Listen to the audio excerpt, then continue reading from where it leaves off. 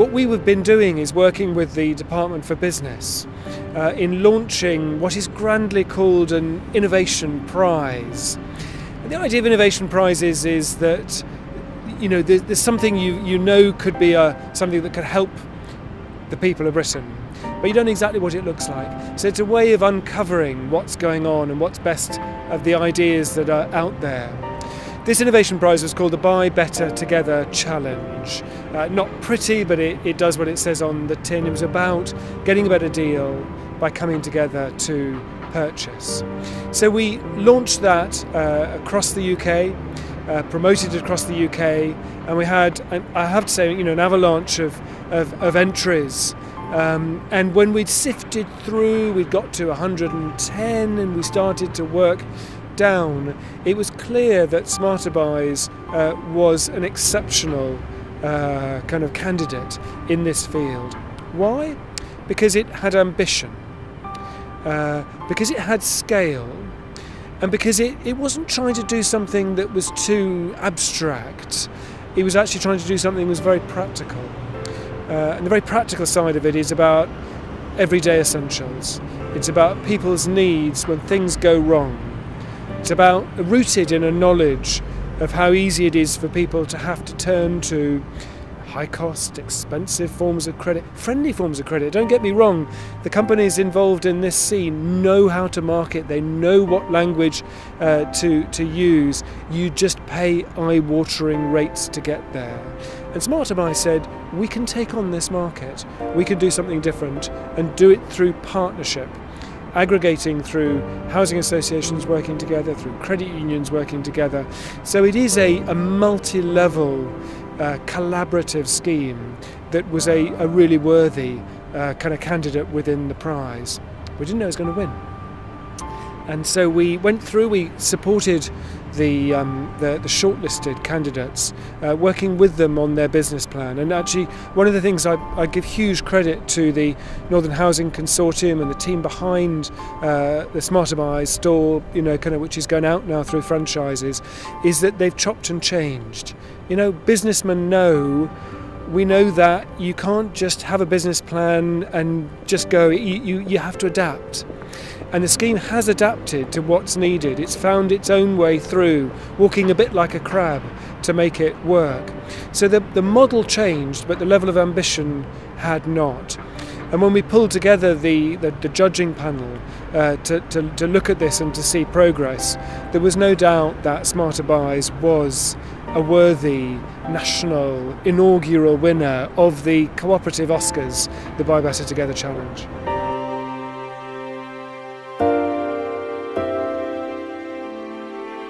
Housing associations are ideally placed to be aggregators, to be able to meet people's needs, individual choices. Nobody tells you if you go on the Smarterbuys site, what washing machine to buy or what bed to buy. It's individual consumer choice, but with the aggregation and the value and the discount that comes from buying together.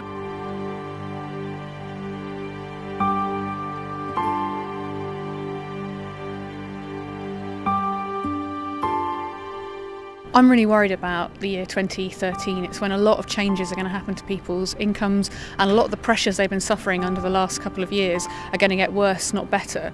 We know that people in Britain are facing what I call a perfect storm. Basically, they've lost their jobs or they've had their hours cut, their wages aren't keeping rate with prices, and the cost of living is just going up and up. And in the middle of all of that, all these companies are targeting them. Now, I'm never going to judge anybody who is borrowing to put food on the table or keep a roof above their head or try and fix a leaky washing machine because they need to be able to wash their kids' school uniform. But we have to try and find all the ways that we can to help people. 2013, the average energy bill is going to hit £1,300 a household. A lot of the changes to housing benefit, to the bedroom tax, the universal credit, they're all going to come in as well. People are really, really going to be under pressure. Now, I'm going to do what I can in Parliament to challenge all of that and to try and get the government to understand that we need to help people when they're struggling with the cost of living. But we also need to do things in our local communities now to make sure those people who are really vulnerable to all these changes get the best advice and support they can. That's why I think schemes like the Smarterbuys program are really, really important, because they give people an opportunity to make an alternative choice.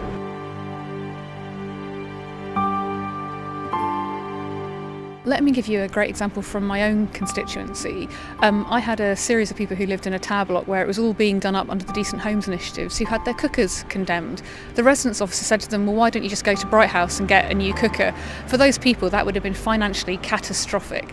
So being able to work with people at the point when they might need new white goods to make sure that they're making choices that don't lead them into further debt in the future is absolutely critical. Often housing associations are at the pinpoint of that. They'll be the ones struggling with tenants who suddenly find themselves not getting as much housing benefit, or people who are finding that they're just not able to get the work to make sure they can keep food on their table. So when you've got people who have good relationships in a local community working with people to try and find affordable alternative ways to make sure they have the goods they need or they have the credit they need, that's the best way we can protect people against the changes that are happening right now. I'm looking around for any ways that we can help people make good choices, and I think what's interesting to me about the Smarterbuys project is that's obviously looking at one way you can help people. It's also why I'm passionate about credit unions and making sure that housing associations are working with credit unions so that people have access to alternative, more affordable sources of credit. It's in everyone's interest that we try and manage these pressures on people, because the consequences, whether it's people not being able to pay their rent or the emotional, social consequences we see when people get into debt, are horrific.